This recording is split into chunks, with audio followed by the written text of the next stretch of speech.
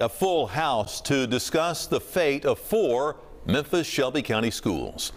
Hello, I'm Greg Hurst. Hi, I'm Stephanie Skurlock. The meeting comes as the deadline approaches to make a decision regarding the controversial 3G bill involving 3 schools in Germantown. WREG's Bria Jones joins us live outside district headquarters with reaction from students and parents tonight. Bria? Well, Greg and Stephanie, the district says tonight's meeting was all about informing families, with dozens of parents and students showing up to let their voices be heard.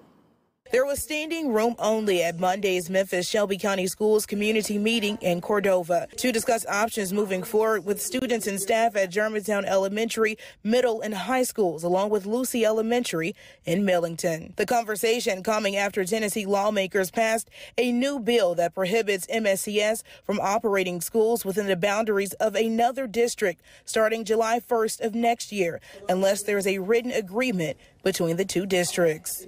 The law could change things for students like 8-year-old Francis Snell, a 3rd grader at Germantown Elementary, who would be zoned for a different school. I like my friends, I like my teachers, and I feel like I'm a lot smarter there. Her father, a Germantown High teacher, was among the concerned parents in the crowd. I feel like the stability of our children should be our #1 concern, and her being stolen away from her friends and her awesome teachers, that's devastating. Tonight, the district discussed options for the 4,000 students who are being impacted. The board said it's exploring options to maintain the buildings, seek funding for new schools, and potentially busing students to other MSCS campuses. Our parents have said they desire and deserve to keep our athletic teams together, to keep our staff together, to keep our students together.